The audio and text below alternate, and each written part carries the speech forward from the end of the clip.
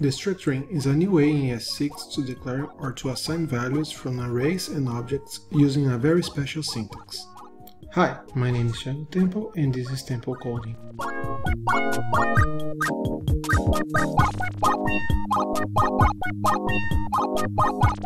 We can use destructuring to extract values from existing arrays and objects.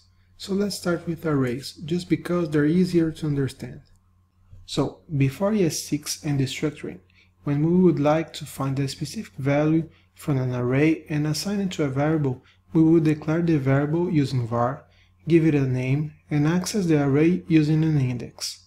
For instance, I'd like to grab the first value from the moves array and assign it to a variable called favorite. So, I'm declaring a variable called favorite and accessing the array using the index 0.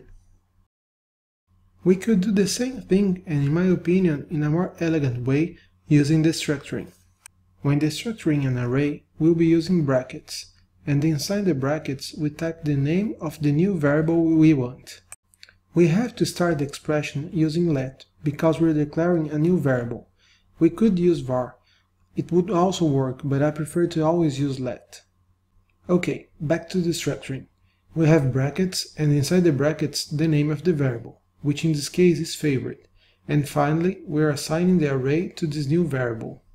Now, if I log the favorite variable to the console, we're going to see the value of the first item of the array.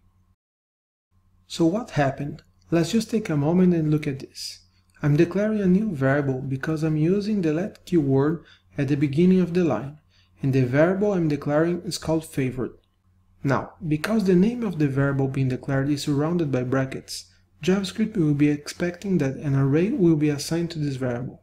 That's the key to destructuring arrays, to use the same syntax that we use when creating a new array literal. Okay, what if I'd like to create a second variable for the second item of the array? To do that, I just have to give it a name and separate the variables with a comma. What this means is, I can declare a variable for each position of the array that I want just by reproducing the same syntax of an array literal, but using let or var before it. Cool! And that's how JavaScript knows which element from the array it will look for and assign to the variable. If it's the first element in the destructuring expression, it will look for the first element in the array. In this case, the value, the matrix, will be assigned to favorite. If it's the second element in the expression, it will look for the second element in the array, and so on. So what if my favorite movie was the second movie in the array? That's simple. When destructuring, I don't have to have a variable for each position. I can have empty positions. For instance, in this case, I could leave the first position empty, separated by a comma, and have the favorite variable in the second position of the expression. Simple as that. JavaScript will know that I'm looking for the second element. If I'd like to assign the third value to the favorite variable, I'd have two commas and then the name of the variable. Note that because I have the let before the destructuring expression, I'm declaring a new variable. If I already have a declared variable, I don't need to use the keyword let. In this case, I'm not declaring a new variable, I'm just assigned to an existing one. So if I move the let declaration to the line above, it works the same way. Now, what it has changed is that I'm not declaring a new variable. Instead, I'm assigning a value to an existing one. It's important to know this because we cannot mix both things, declaring a new variable and assigning a value to an existing one. So, in our example, we already have a declared variable. If I try to declare a new variable, an error will be thrown. What if we're destructuring an array and that array doesn't have the element we're looking for? Let's say we have an empty array and we're trying to access its first value. Well, what will happen is that an undefined value will be assigned to the variable. No errors here. But one thing we could do when destructuring is to have default values. So, if in this example we'd like to have a default value of Star Wars, for instance, what we can do is insert an equals and the default value we want. I use a string here, but it could be any value, a number, a boolean, an object, or even another array. Now let's move on to destructuring objects. when destructuring objects, the goal is the same. We want to declare or assign values to variables from other objects. But when destructuring objects, instead of using brackets, we'll be using braces. So let's say we have a movie object. It's a simple object. We have a title, an year, a genre, and a cast, which is an array of other objects. And let's say we wanted to assign the title and the year to two new variables called x and y. We could declare each variable and assign the values to them as in regular ES6. Or we could declare the variables using a destructuring expression. To do that, I have to start the expression using the keyword let. After that, we use braces, and inside the braces, the first part of the expression is the name of the property we're looking for inside the object. I'm first going to assign the title property to an x, so the property I'm looking for is title. After that, we use a colon to separate the property of the variable being declared, in this case x. If I want to do the same for other properties, I just have to separate them by a comma. So to declare a variable y and assign its value from the property year of the movie object, I can write year, colon, y. Finally, I have to assign the movie object to the expression. Just to make this crystal clear, I'm declaring two new variables, x and y. I know that because of the let at the beginning of the line. Next, I'm assigning the movie object to those variables. But I'm not just assigning the object, I'm destructuring it. And I know that's an object destructuring because of this special syntax using braces. Then I'm looking for a title property in the movie object and assigning its value to the x variable. And I'm looking for the year property in the movie object and assigning its value to the y variable. That's great! Now, I don't like to have my variables named x and y, so I'm going to give them some more meaningful names like title and year. Now that's much better, the variables have better names. The only problem is that the expression says title, colon title, and year, colon year. I don't know about you, but when I look at that, it seems a bit confusing, and for someone not used to destructuring, this could be even more confusing. For instance, one could ask, which side is the new variable and which side is the name of the property? Well, the response is simple and is always the same. The left side is always the name of the property and the right side is always the variable. But you can do better than this. When the property and the variable have the same names, we can omit the colon and the variable name. So if we just leave title, year, and now this equals movie, it will have the same effect as before. Nice! Much more clear and concise. We can also mix both uses, so if I'd like to also declare a new variable g and assign the genre to it, I could write genre, colon, g. As for declaring new variables and assigning values to existing ones, the rules are the same as when we were destructuring arrays. We can either assign values to existing variables or declare new ones, but you cannot mix both use cases, okay? What we can do though is to mix object and array destructuring. So let's say I wanted a variable called main row and I'd like to assign the first object of the cast array to this variable. First, let me remove this genre assignment and the year just to keep it clean.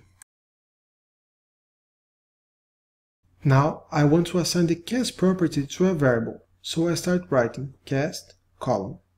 Okay, that's good, but we don't want the whole array.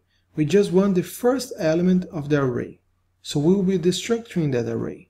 And how we do that? That's right, we use brackets and declare the main row variable inside the brackets. What this syntax is saying is exactly the same thing as before.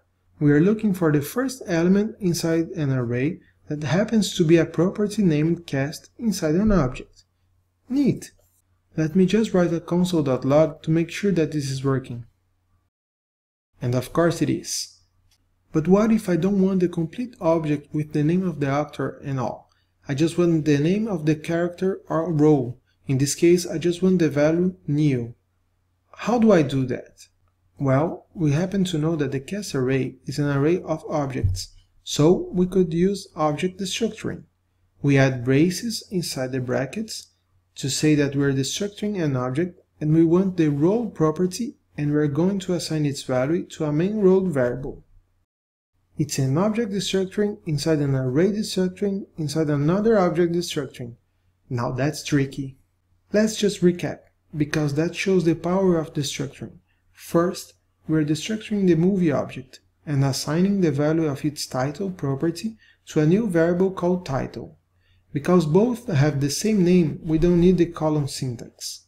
Next, we're destructuring the cast property to a new variable and with a different name, so we have to use the colon. But we don't want all the elements of the cast array, we just want the first one, so we're destructuring the array.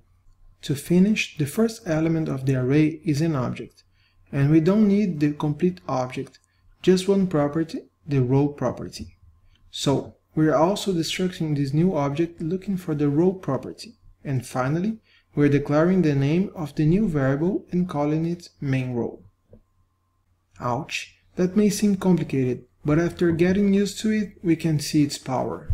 As with arrays, we can also have default values when destructuring objects. Let's say that in this example, we're expecting the object to have a property named Oscars that would contain the number of Oscars a movie won.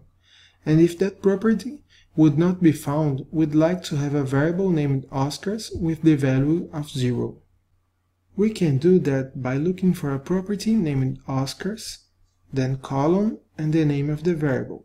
In this case, I'm also using Oscars, and then equals and the default value, which I'm going to be using 0. Or, to keep it simple, we could use the shorthand. If I log the Oscars variable in the console, we'll see the value 0.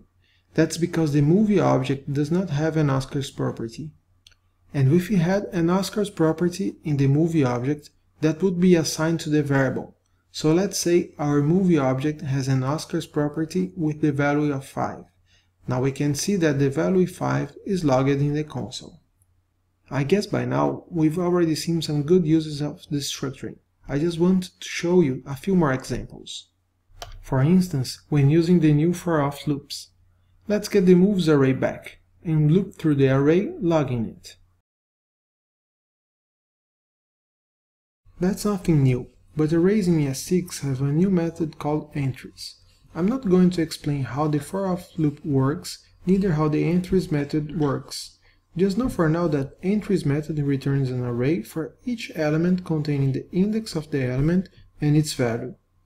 So, if I just change this code to call the entries method, we can see that we are logging arrays with an index and a value. Now, knowing that, and if we want to capture both values in different variables, we could destructure this array. To do that, we just have to add brackets and name both variables. In this case, I'm using index and title. Another use would be in a case where a function returns an object as its result and we're interested in just some properties of the resulting object.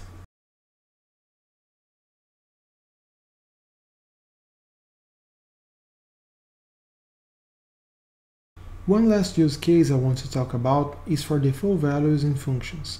It's very common to accept an object in a function as a configuration for that function. Let's say we have a function called AJAXCall.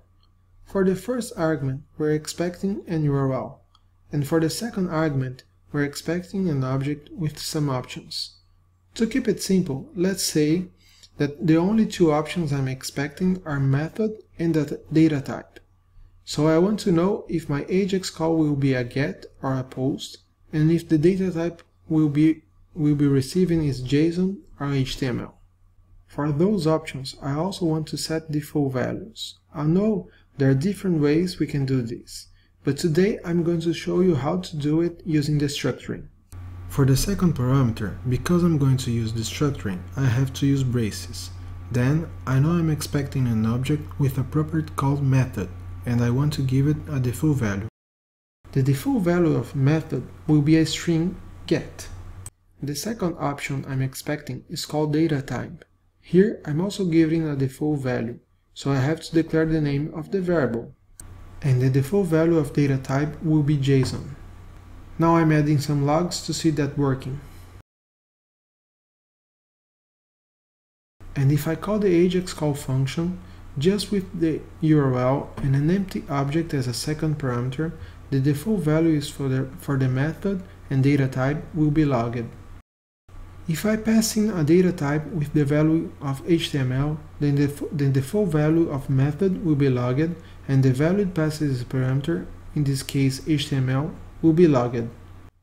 What if I don't pass a second argument? If I just pass the URL, can you guess what will happen? Well, we're gonna have an error. That's because we're not passing a second parameter, so the value of the second parameter is undefined. And of course, we cannot look for properties in an undefined value. To solve this problem, we have to give an empty object as a default value to the second argument. Now, in this case, we don't pass a second argument to the function. Instead of an undefined value, the second argument will receive an empty object as a value. And JavaScript can look for properties in an empty object. But because it will not find it, the default values of the destructuring expression will be used. And that's it for today. Thanks for watching.